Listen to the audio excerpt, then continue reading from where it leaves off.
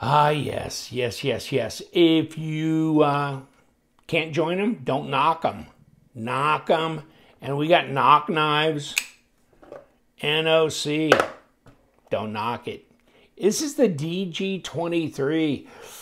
I saw this and I noticed it was really inexpensive. So I go, it's for me. That's it. It's a price thing. DG-23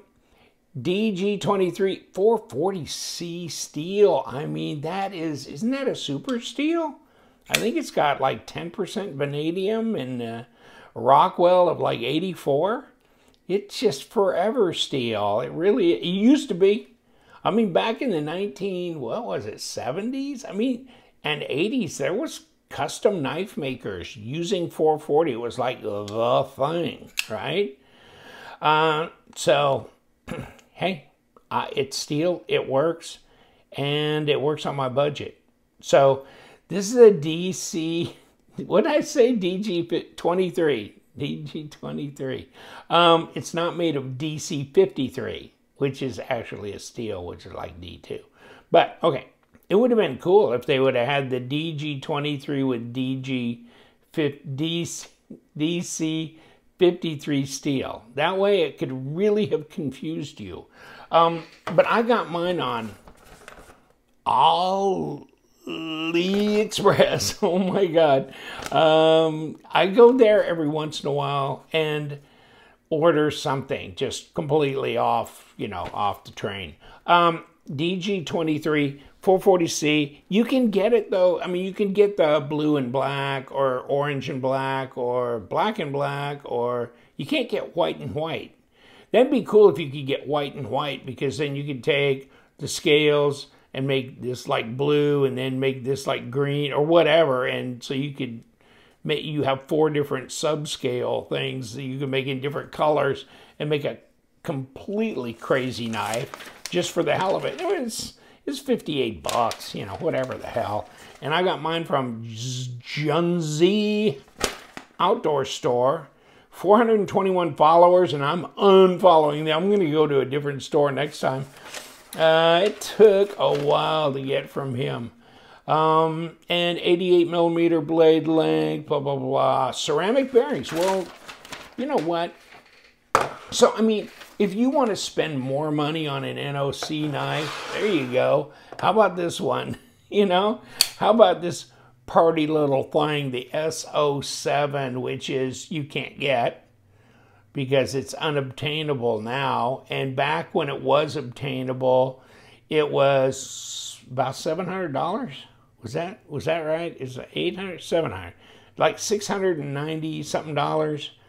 NOC SO7, baby, 10 inches long, gonna rock your world, or close to 10 inches long. So here's the DG. Look at that. Look at that. This doesn't hardly fit in the camera view. Get back here. So, I mean, what's interesting is they'll do that, like the DG11, DG12, look them up. I got a DG12 rolling around here somewhere. But they're very inexpensive, right? And some of them you can get on Amazon, and some of them you can get them on White Mountain Knives. And you can check that out. At least White Mountain Knives, you don't wait for it to come here from China. This wasn't on White Mountain yet. And I don't know if it will be. But then you get 10% off LTK discount code. Not this. I don't think White Mountain ever had this, but they've got some of the other MT, like MT22 or whatever on their site, or did have it, but others. So, really interesting. I like NOC knives. This is oh God, this thing's a damn beast. And you know what? It scares the hell out of me too. Oh, that was close. That was close, yeah. That'll bite you. I'm thinking about pimping this a little bit. No, just thinking. Drop this down. Here we go. Nice front flipper. Insane looks. Mall Ninja. Of course, why not? I'm going to the mall. I like going to the mall. If I can get knives like this at the mall, I'm going to the mall. I am. And to the gas station, if I can get them like this. So, comes in a hard plastic box, which is kind of cool, even if the cheapies do. The cheapies do and whatever. And check this out.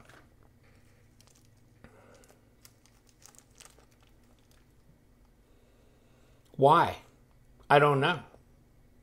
But they were in there. Kind of strange, huh? What else? Nothing else? Okay. Very strange. Don't know why they sent them. Where's anything else? There's nothing else on this box that identifies it. Okay. Yeah, I really like them. I know some other guys that really like the NOC knives, but I think, you know, it's something you acquire a taste for, or you really like or you don't. You know, it's not an indecisive thing. You either really like them or you don't. I do like them. I think they're really futuristic or interesting or avant-garde something. They're very different. So, and this one is about right size for most people if you're going to think about it, because 3.5-inch blades, pretty standard, you know, for carry. And that thing's, well, maybe more like 3.6 inch at 91 or 2 millimeters, and then overall 8.25 at 21 centimeters. But that's right on there, 8.25, same length as a paramilitary 2 blade, that kind of thing. So there's your lockup on the liner. That's decent, 25 to 30% in there. Polished liners look good. Not really much in terms of skeletonized. It looks like they've done a little bit of something there. Pocket clips, interesting. So we'll take it apart. I mean, see what kind of bearings we have on the pivot. Obviously, there are bearings on the pivot. And let me see if I got an old raggy-ass piece of paper around here. Oh, wow. You know, most of the knives lately I've been messing with, I'm cutting my own thing apart. Okay, have been kind of standard factory sharpness. This one's above on that. This one's better than standard. So bordering almost on scary sharp, which is really nice. Let me look this over. Yeah, But yeah, I like their workmanship. I like their sense of design, and they kind of, but they can get pretty practical. This one, do you think should have maybe had some jimping here? That's what I was thinking, but other than that, it's centered. There's no blade player lock rock on here, so I got nothing with that. I don't want to get cut, and yes, I'm not going to be too cavalier about how I mess with this. I'm going to let it drop away, you know, like pointing it down so it won't swing back on me. But other than that, the drop is fine. The lock bar is not super easy to disengage. I mean, in other words, it's got some tension, which is good. That makes you have to really consider what you're doing here to disengage that blade. But yeah, other than that, it's got reasonable fidget factor on it. What do you think? I don't think it's really that light. It feels fairly heavy in the hand. See, there you go, 6.2 ounces. That's pretty heavy. I mean, the paramilitary 2 is 3.8 ounces. So this is pretty, it's 176 grams. Yeah. You know what? Let's do this. Let's investigate. Yeah, there you go, 17 millimeter thick, 0.66. See, those liners in there are probably pretty heavy. And let me see what we got for blade steel, if I can get down on that. Well, almost 4 millimeters, 0.15 at 3.8 millimeter thick blade stock. Okay, I guess that probably answers the question. on that. And you got a lot of, you got some heavy steel fittings here on here. Thick blade stock, pretty heavy duty, thick steel liners, and the handle overall is pretty much a handful, which is nice. I mean, I like the fact it's got some heft and feel in the hand.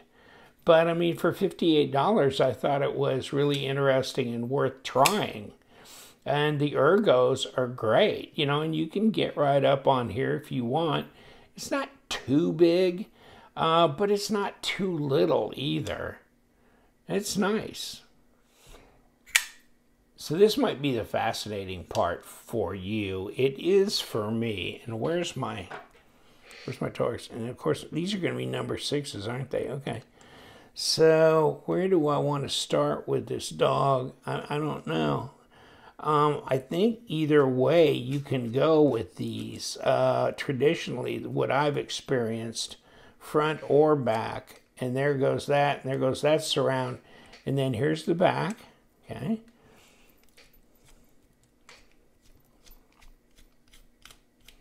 And there's that. Ooh, baby. Oh, well, okay, so that's probably going to release this. There's a pocket clip with its screw that goes all the way in. Probably should have gone out from the back, but okay. There's the front side here.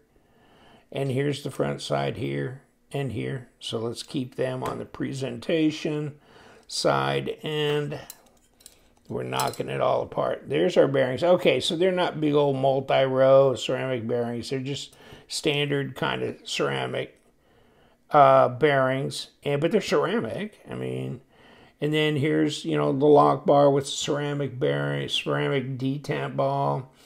They did some kind of skeletonized front and back on here, but you can take these individual G10 slabs off and do what you want with them. So you could add some color to this if you wanted to make this a color that they don't offer. You can get blue and black, blue and white, but maybe you want to make this orange, or maybe you want to make this, I don't know, some other color.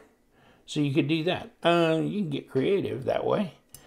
And, the whole kit costs you $58, right? So for that alone, it might be interesting. But yeah, let's grab this. Let's take a look at this. Because now this is thinner, but let's get to the thick part of this. Ah, there you go. See, a lot of liners are like 1.5 millimeter. This is 2.2, so you got 4.4 millimeter thick steel liners. So it's heavy duty. There's no question about that. And then maybe not to complain, right? That you've got some pretty stout liner to lock that blade up. So, okay. But yes, you're going to pay a premium in terms of weight.